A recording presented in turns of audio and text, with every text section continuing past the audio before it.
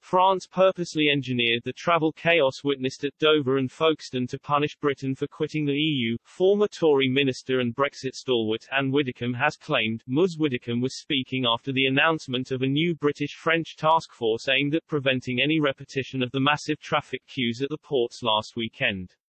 However, the former Brexit Party MEP was not confident French President Emmanuel Macron's government was serious about finding solutions.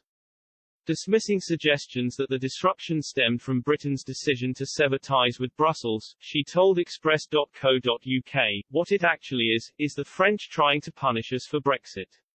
It isn't Brexit itself and it never was. We could make the Northern Ireland deal work if the other side was willing.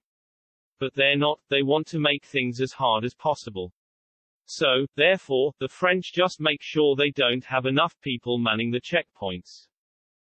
Ms. Widdecombe knows the area well, having served as the Tory MP for nearby Maidstone from 1987 until 2010.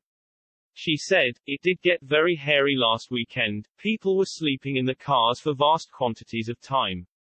I blame the French for not having enough people on. They knew what was going to happen, and it's not the first time it's happened either." Speaking last Friday, Port of Dover Chief Executive Doug Bannister said French authorities had only provided half of the required staff needed at the border, having earlier in the day declared a critical incident. In a joint statement issued yesterday, Phil Douglas, Director General of Border Force, and Bridget Lafourcade, Deputy Director General at Police aux Frontières, said the two countries were working closely to support the smooth flow of traffic. It comes after tens of thousands of families saw their cross-channel journeys ruined last weekend by gridlocked traffic and delays of several hours, blamed on a shortage of French border officers and a serious crash on the M20 coinciding with the school holidays.